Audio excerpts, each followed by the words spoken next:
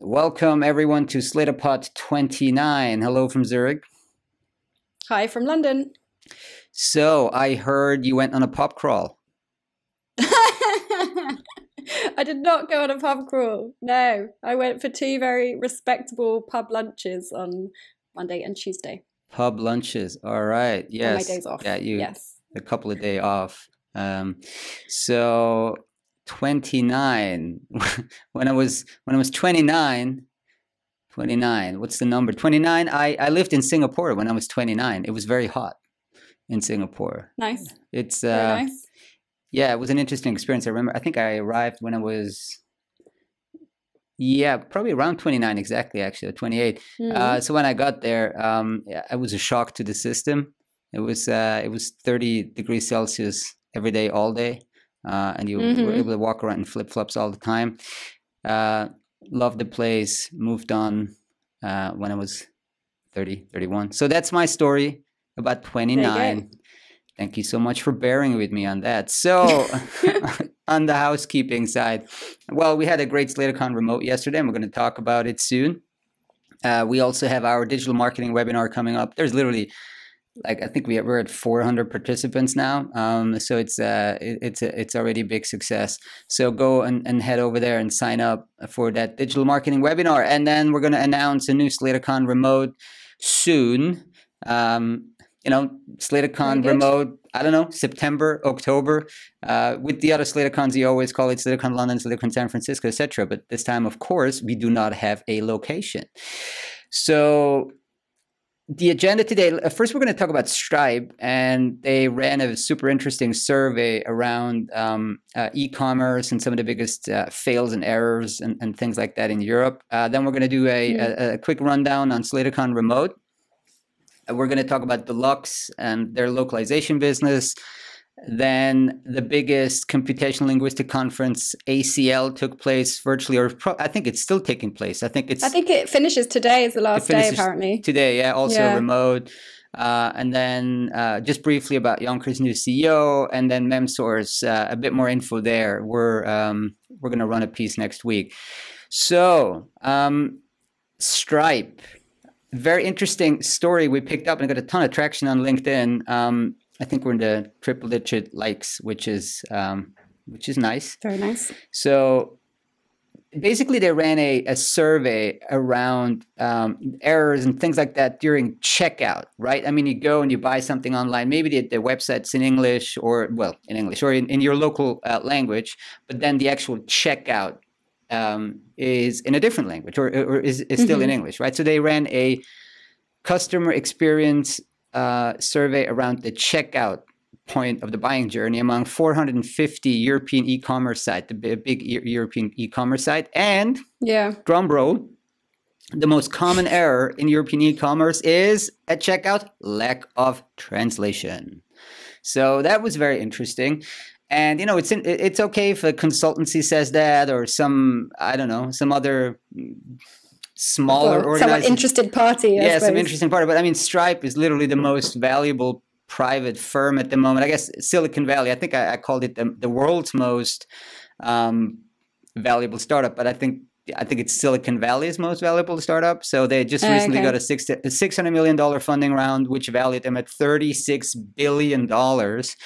Not bad. I don't know, deservedly so. We've been using Stripe for 5 years and I love it. I remember when I enrolled, when we just got Slator off the ground, it was still kind of in closed beta or something, and I had to apply, and it took them like 2 weeks to, let me in. But now, they're well on their way, of course. 36 billion, that's a lot of money, or a lot of valuation. So the study was entitled The State of European Checkouts in 2020. More than half of the customer checkouts had at least 3 basic errors. I mean, there was stuff like auto-verify the cart number as it was entered, then did not confirm the cart type when the cart number was entered. So, you type in 40 whatever, and then it automatically says it's a Visa card, etc. But again, the most common errors was that 74% of the checkouts did not have a local language translation when, quote, customers located elsewhere in Europe try to make a purchase. And it failed to offer the most relevant payment options for international customers. And the laggard here was the Spanish checkouts. Stripe analyzed none of the Spanish checkouts that Stripe analyzed had a local language during the checkout experience. So, that's it. The Spaniards. I think that the Dutch ones were the most localized ones. So anyway, head over to the article and check it out. Pun intended. Moving on to SlatorCon remote. So I'll talk a bit about some of the other things that stood out to me. But first, maybe can you get started with Stuart? Yes. So yeah, Stuart Green from Zoo. We've actually had him as a speaker before in one of our London conferences. So Stuart, very good to have him back speaking again. So just a bit about Zoo. They obviously are a media localizer. They do subtitling, dubbing. There's quite a heavy emphasis now on sort of the cloud dubbing in particular. And so he spoke about how traditional dubbing has been impacted quite a lot during COVID, particularly because people weren't able to go into the studios. So a lot of recordings just didn't happen. So he was telling us kind of about Zoo's setup, really, which they've been doing long before COVID, kind of operating a remote cloud dubbing setup where the voice artists are working from home, makes it convenient for voice actors. So he's telling us, a bit about their operations. For example, they have certain microphones that they've whitelisted for the voice talent to use, just to make sure that they're of a certain quality for the recordings. And yeah, I mean, it was interesting to hear an update really from somebody who's been doing cloud dubbing or remote dubbing, however you want to call it, for quite a while and long before kind of COVID hit. So, yeah. Yeah, and just to jump in here, I actually just had to mute myself because there is, I moved. I'm in a new office, as people can see who watch it on YouTube. I got a nice background, got everything set up, got some a little bit of a soundproofing equipment here that makes sure that the quality is better. And they decided right before the podcast that we're going to start drilling over in kind of opening up the road over there. So I'm haunted by construction noise wherever I go. And that's They're actually following you. They're following me. And that's something that Stuart said as well. I mean, if you want to do remote dubbing from home, you need to have a proper studio. And this is not as easy as it kind of at first glance, right? I mean, as I'm personally struggling with finding a quiet space. Finding that out, I think, to do a podcast. Trial and error. But I mean, if you want to dub a professional or whatever, feature movie or anything like that, you need to have a very proper setup. So it's one of the challenges. And they also said that with the mics. So the mics got a lot better. I mean, I think we're finding this out as well. Maybe 20 years ago it would have been really expensive. This equipment has gotten better. So and then we moved on to Piotr from Value for Capital, a private equity firm. We're not going to go too much into detail. People can check it out.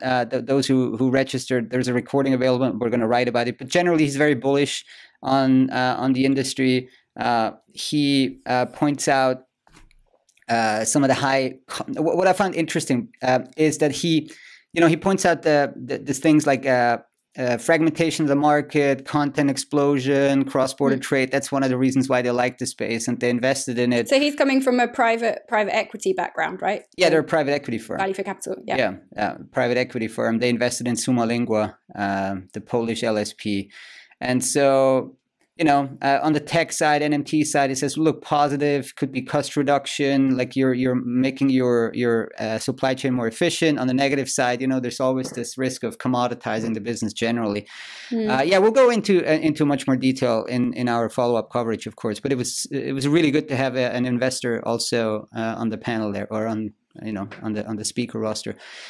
Quill, Ed Bussy from Quill. Yeah, so quite interesting. They're much more on the content origination, transcreation side, right? I think they mentioned that translation is very rare, about 5% of their less than 5% of the volume. So, but it was interesting how they categorized it, right? Translate, localize, transcreate, and originate. So yeah, very interesting presentation how they scale this. Do you have any thoughts on that? What he said there? Yeah, I mean, definitely sort of segmenting it, or I suppose differentiating between those service levels, I think is helpful for customers, and particularly for customers who maybe are not super mature in the localization model. And I think origination, yeah, I think he was sort of saying you don't necessarily, for origination, which is obviously creating original content, for example, you don't necessarily need a source text. That's right. You don't always need a source text, but they do need to, I can't remember what words he used to phrase it, but he was sort of saying we have to agree what true and accurate is, I think, with the client. So you really need to provide them with data or a detailed brief or something which allows then Quill, the linguist, to go off and create this copy which is going to kind of match your brand, etc. Yeah, I remember that he said, like, sometimes we just get a spreadsheet, sometimes we get a brief, but obviously it needs to be quite on point for people to go off and write something. Yeah. That was one thing. I think the origination, which I think is something that I've heard a few people in the industry talk about, but not really on a wide scale. And then I think talking about e-commerce more generally, so Quill is specifically interested at this point in what they call performance content. So this is kind of the critical content that helps people online right before they make a purchase. So you might also call it conversion content. And he was also saying that within so things like product descriptions, buying guides, optimization for marketplace, and things like that. And he was saying, well, within e-commerce, that generally for localization, the awareness level, or awareness raising for customers is pretty well served. So things like ads and TV content is really well served, I think, within the localization space. But really within conversion level, there's kind of less attention been paid to that. So I think that's where their kind of niche focus is at this point. Very good. Yeah, exactly. It's they tailored it very nicely. So we should go back to the presentation. When we're, I mean, we featured Quill within our travel and retail report that we published last year. So we did sort of include some of this kind of, some of these ideas within there as well. And then very helpful. Next one, we had Anne Carlisle from the Chartered Institute of Linguists, and she was really making the case for also certifying your skills as a linguist, as a translator, and also kind of valuing the human component in translation, of course, because we've also said that as NMT gets better and better, actually the expertise level of a translator and linguist needs to actually become higher and higher and higher as well, because to iron out those remaining issues takes a lot of expertise. So I think she made that case as well. Then we had Balázs from EasyLing, a web proxy localization solution. Interesting, I didn't know that 95% of their clients are LSPs, so he must have had a great conference yesterday. There were, we had over 300 people there. A lot of end buyers, but also, of course, probably 150, 200 LSP people. So it was great for him. I think I'm a little I'm not technical enough to at this point walk people through, but it's basically it's a web proxy solution for you to relatively easily host multilingual websites or display multilingual websites. So it's also going into the e-commerce side of things. We also had a game localization panel with EA and Frontier Development, so two game publishers, moderated by Daniel from Loquatics, a consultancy firm for the game log space. So also there, let's wait for the write-up. Lots of good insights on that side. And then finally, let's close on David Edwards from Pipedrive, a CRM kind of sales SaaS solution. Apparently, they raised about $90 million so far. They're based in Estonia, so kind of a country that has a very techie reputation. Building up the log team, 5 log team members, 2 internal translators for Portuguese and German, which apparently are their top 2 languages. They're doing about 2 million words a year now, 14 languages. They outsource. Now, what I found fascinating is just one key point here that I'd like to share is they used vendors, LSPs from outside of Estonia, like global vendors or in other areas, and it just didn't work well. Like the communication was not great. Lines of communication is what he said. So they actually chose a vendor from Estonia. And, you know, I think to me, we made this point before, it really drives home the point that this industry, despite its super cross-border virtual nature, actually sometimes really comes down to having, you know, your vendor in the geography that you're in the country that you're in, and that you're very culturally close. You know, for a solution like Pipedrive, you wouldn't assume that like you need particular local Estonian knowledge. I mean, I would assume that their Estonian sales are very small, but still, you want to have your vendor very close. You want to maybe meet with them. You want to make sure that the lines of communications are very much open. So I find it fascinating. A company like this, tech, SaaS, still chooses a vendor that's from the country they're based in. You know, for what it's worth, I think it's an interesting point. Moving on, media localization, Deluxe. What happened there? Yeah, back again to media localization. So Deluxe was a long-time major global player in media localization, but also on sort of post-production and distribution side. So they're US based, and part of their business now has just been sold or is being sold, I think, to private equity.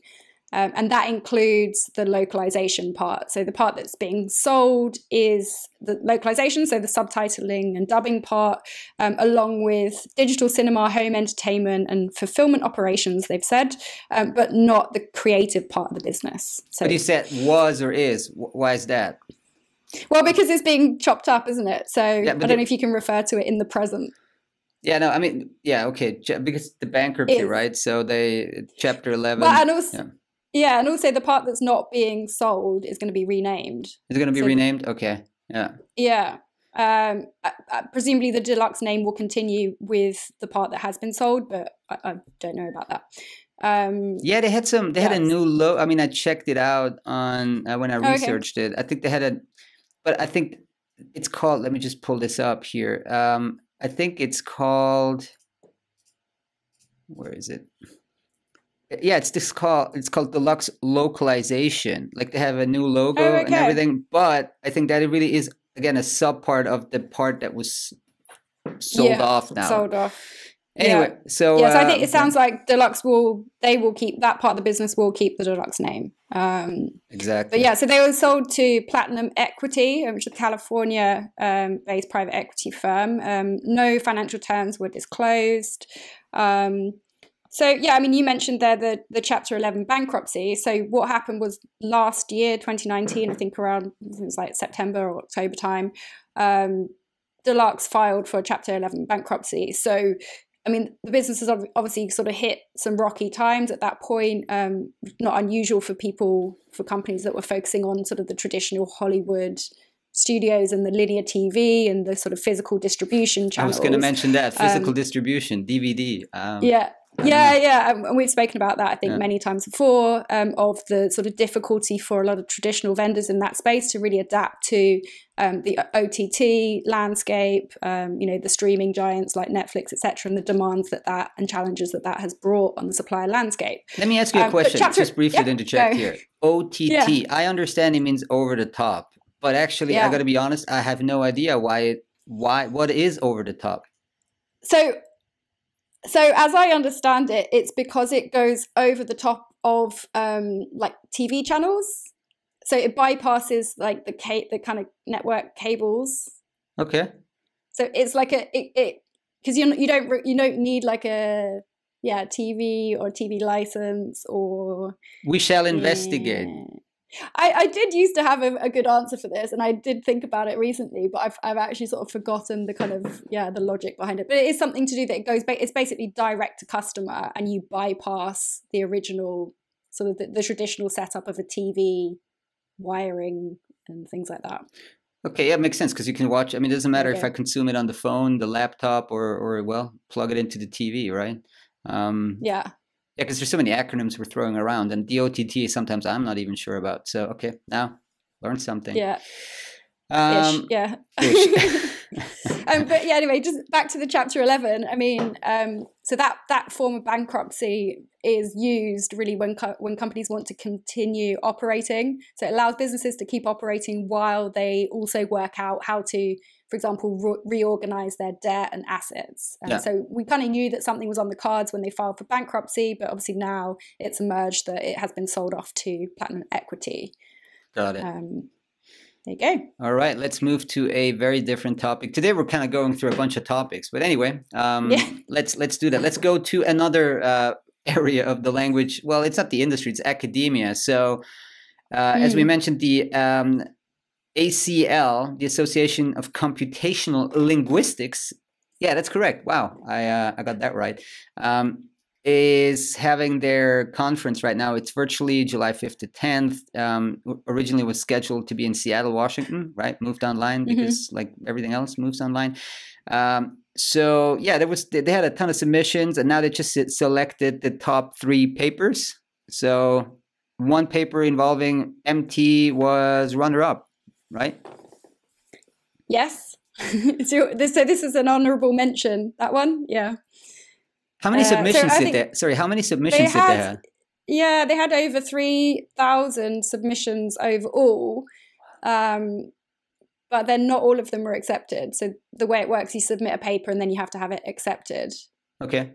It's like what, 700 or something were accepted, maybe less. With the long and short papers together, just over a quarter were accepted. Okay. Yeah. Right. And then from there, then obviously the committee decided on the best overall paper and 2 honourable mentions. So we'll talk about one of those honourable mentions, as you mentioned, was a paper that was focused on machine translation and specifically Blue.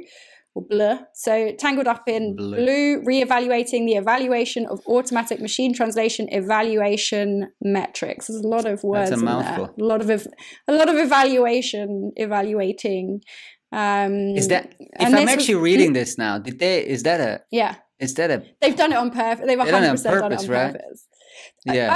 And I've been noticing a lot of these papers now have like slightly kind of like snappier or like titles. There's some kind of like amusing twist. Like it's clickbait. The other one that had it's clickbait. Yeah, clickbait in academia. The other one that had an honourable mention was called started "Don't Stop Pre-Training," like "Don't Stop Believing," and then the other one is kind of like pretty straight-laced, I suppose. But that one, you're right. Yeah, tangle up in blur, re-evaluating the evaluation of automatic machine translation evaluation. Yeah, they did that on purpose. So. I guess it's good for, at least we had blur discussions before. I mean, I guess my position has only hardened since. You cannot mathematically evaluate language.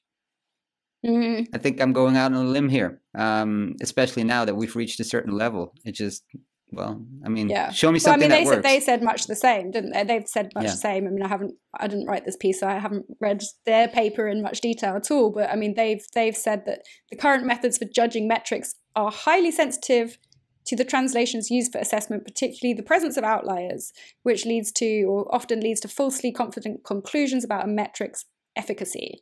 So basically, outliers can sway, how this thing is interpreted. And basically, I think they conclude it was time to retire Blue. And they said there's nothing better than human translators or human professional evaluators, when it comes to evaluating machine translation. No kidding. Yeah. Well, who else would it be? That was the one thing I did pick up on when I was prepping. All right. But I mean, it goes back to the discussion. I'll end on this. But it's super expensive, right? To have humans evaluate machine translation. Tough luck.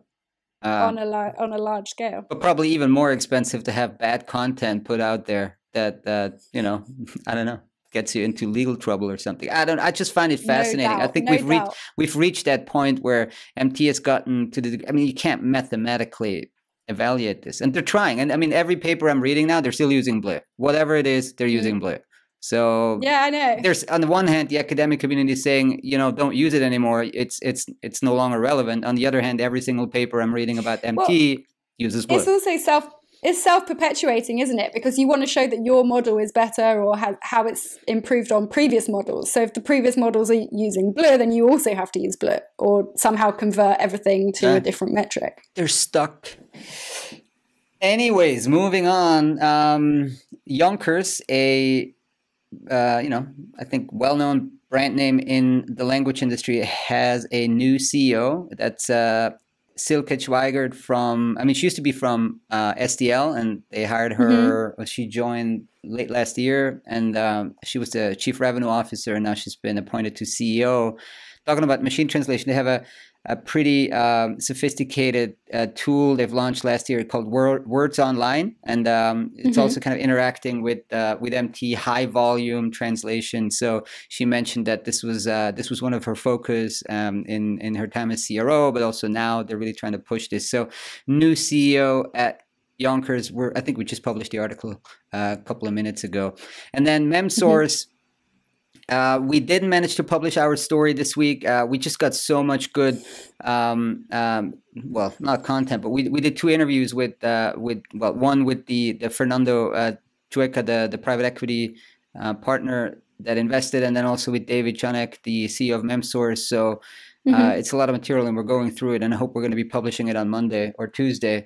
Very exciting. I'm actually really excited about this piece. I think it's not as I said, not a fully transformative acquisition, but it's something that we haven't seen for a while now, that a TMS system has been acquired or funded to the level that Memsource has. And in terms of the valuation, I think we can now more or less confidently say this. It's somewhere between $40 and $50 million that this transaction values Memsource at. So 4 to 5 times revenue.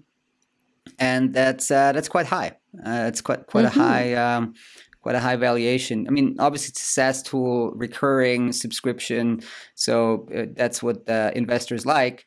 Again, watch out next week. We're going to be covering it in great detail, and I think we'll be able to shed a lot of light on that transaction. Very exciting. So that closes it for today. I think we're going to be able to announce SlatorCon remote dates in the next couple of weeks. For once, we don't have to deal with hotels and locations. And the tech worked. I mean, we used GoToWebinar. That was really good. It was okay. I mean, there's a million more advanced, or kind of not more advanced, but GoToWebinar is kind of the traditional solution for that. But it worked very well. I mean, we had 0 glitches, handovers were smooth. So I liked it. Using it again. Me cool. Too. That's it. Thank you very much, and goodbye. Thanks. Bye.